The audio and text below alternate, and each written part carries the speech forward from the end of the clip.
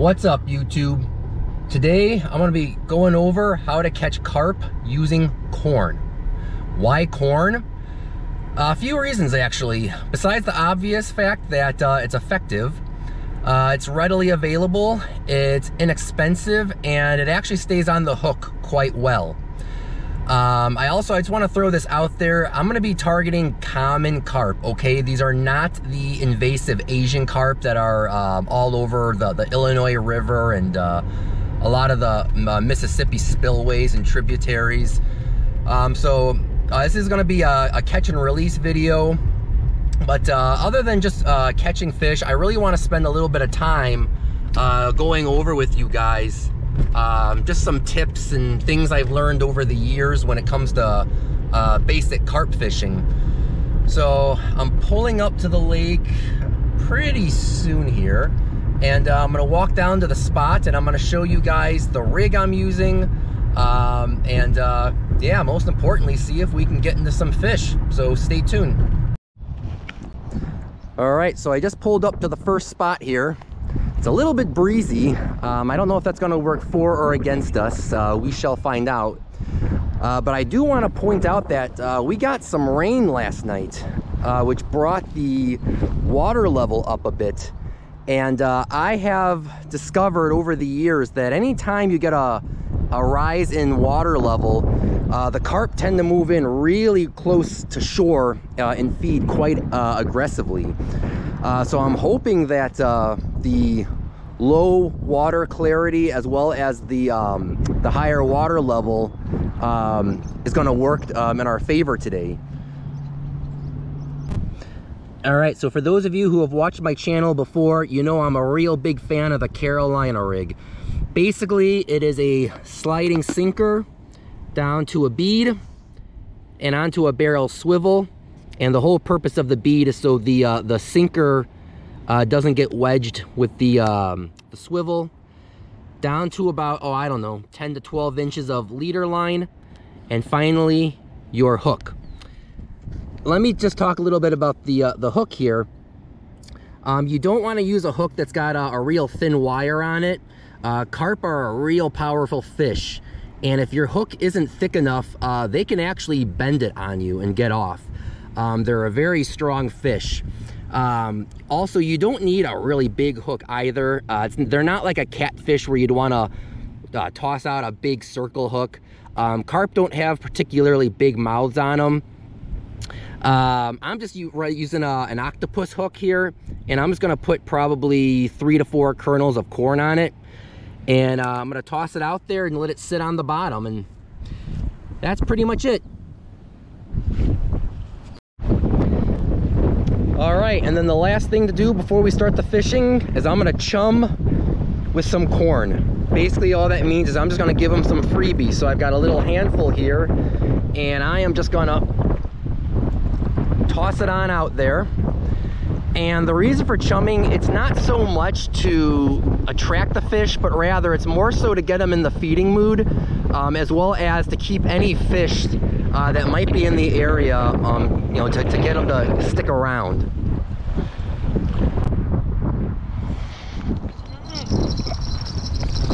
There we go. First fish of the day. Get this off.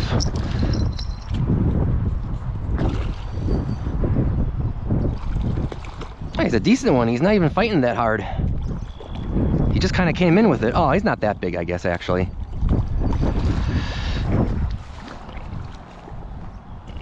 Oh, stay on. First carp of the day.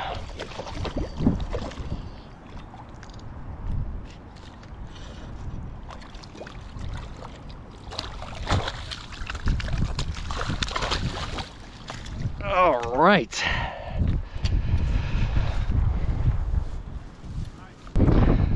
All right, not a big one, but it's the first fish of the day. Very weird, he kind of just came right in. He barely put up a fight with me. Well, we'll do a little bit more chumming and get back out there fishing again.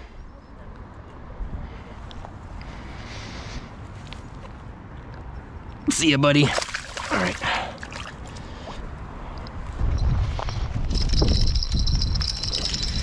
There we go.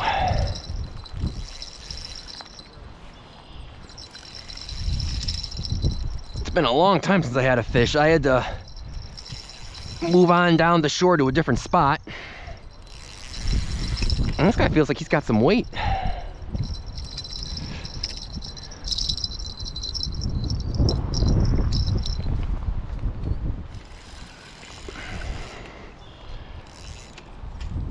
All right, hold on, bud, hold on. I would say this one is better than the last one. At least he's fighting a lot harder. We'll see once I get him closer to shore in terms of size.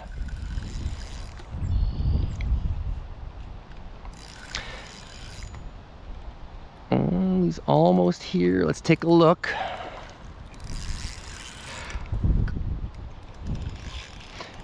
You know, I want to point out with these carp too, besides corn, you can catch them on a variety of other grocery bought baits like bread, frozen peas.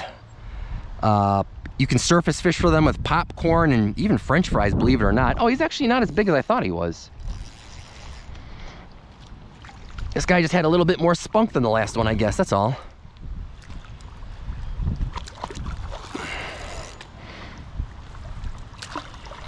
Yeah, he's just fighting a lot harder. Yeah, he's not that much different than the last one, actually.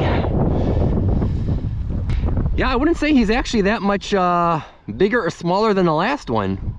He just put up a heck of a fight, though.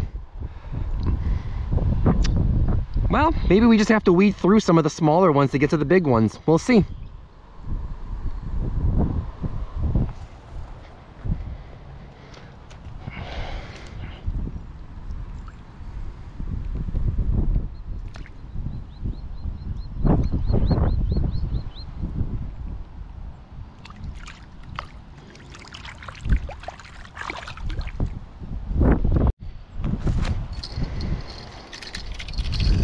There we go, just as I released that last one.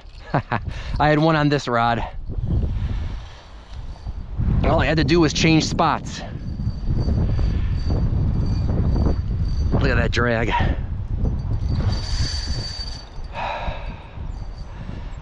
Yeah, sometimes if the bite slows down in a spot, you might get lucky and have another one swim in the area, but you're really better off packing up and moving somewhere else.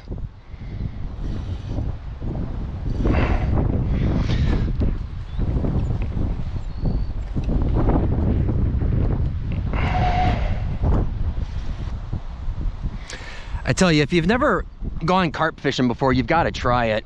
These things are so much fun to catch. They're just such hard fighting fish. And they can get up to big sizes too.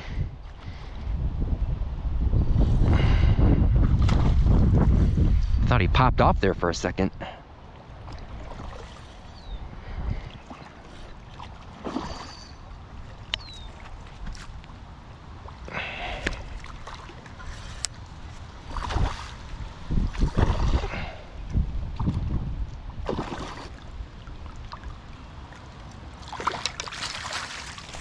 All right, that's a better one. That is a better carp. All right, there we go. Got a better carp. I didn't get a measure on him, but you can tell just from looking at him, he's definitely bigger than the last two. Yeah, sometimes, like I said, you just gotta move around and weed through the little guys to get into some of the better ones. Let's get this guy back in and see if we can even top him.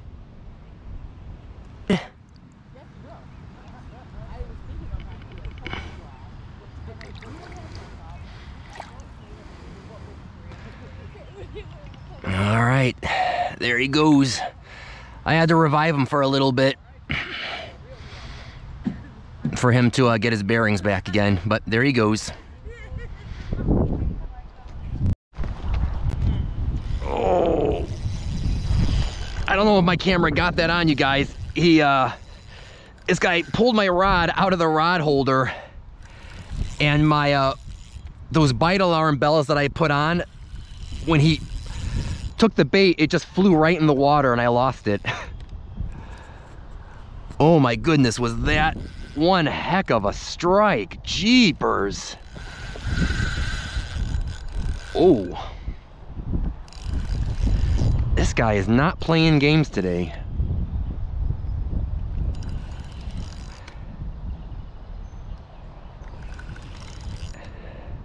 I swear if I reacted any slower, he actually would have taken my whole rod in the water with them. I'm telling you, these fish, they are powerful fighters. Let me get my net ready.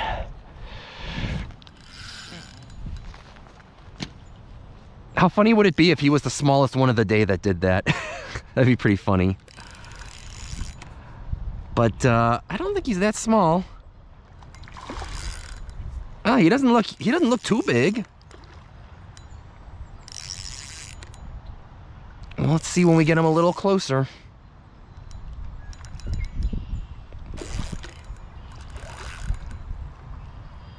Yeah, I'll be darned. He's not that big. Man, the way he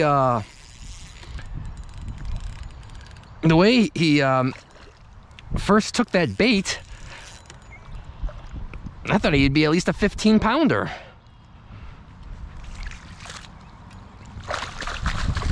He's probably about the size of the second one we caught. Wow. Wow, you are one aggressive little guy, that's for sure. I thought you'd be the biggest one of the day the way you hit it.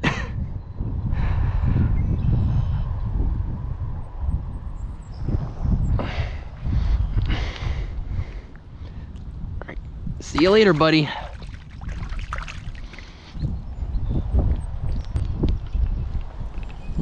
All right, go. This one I tossed my bait parallel to the shore over here. I figured they're probably going to be feeding quite heavily on all of this vegetation along the edge. Oh, and I got a whole bunch of salad in with them too. I hope he doesn't get off on me with all those weeds on there.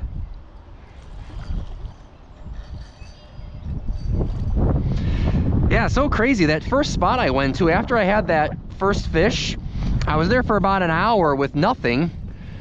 So then I moved over here and all of a sudden I'm just getting bites like crazy.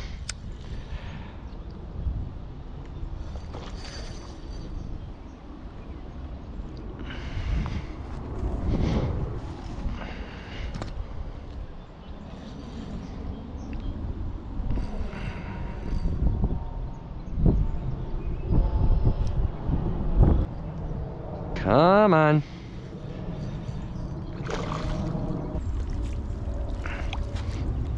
In the net. All right. Well, he's not a particularly long one, but he's a little bit more chunky compared to the other ones that I had. Well, let's get him back in, and I've only got a little bit of corn left, so we'll see if I can get one more and top off this video for you guys.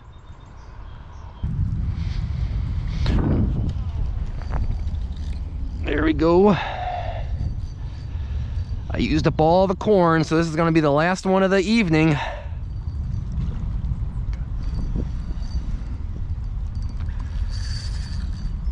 Last one, please be a big one.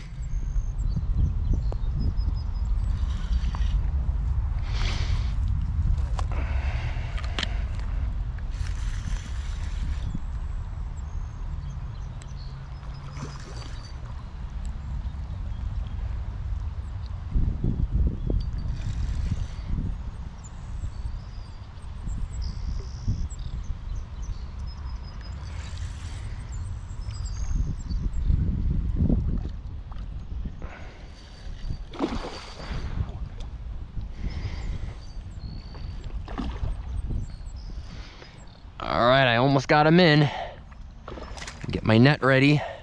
A lot of times when they see the net, they freak out and bolt off and take a whole bunch of your spool with them.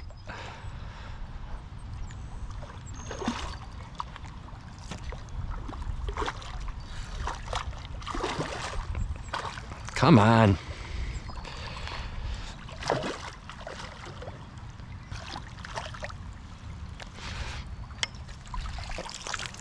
right, that's not too bad of a fish. That's not bad at all. All right, I'll end on that note. Compared to some of the other ones we had, that's not a bad carp.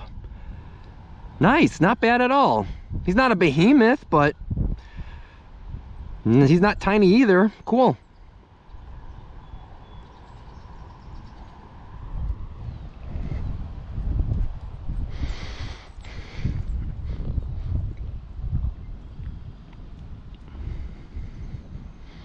All right. Oh my gosh. It got me soaking wet. Oh, I was not ready for him to bolt off like that. Oh my goodness. Wow. All right, folks, that's all she wrote. I'm out of bait and the sun is starting to go down, and it's kind of like on and off rain showers now too. So I think I'm gonna head on back to my car and call it a day. Let me tell you, I had a lot of fun out here catching these fish. Like I've mentioned earlier, if you've never targeted common carp before, I strongly recommend it. They are a really fun fish, and you don't need any fancy equipment to catch them. As you saw, I was just using a pretty standard rig with some corn and just kind of moving around a little bit looking for the fish. If you've never gone carp fishing before, hopefully you learned a thing or two from this video. And if you enjoyed watching this video, please go ahead and hit that thumbs up button below. Also, if you haven't already, I would appreciate it if you would consider subscribing to this channel. And I'll catch you all on the next one. See ya.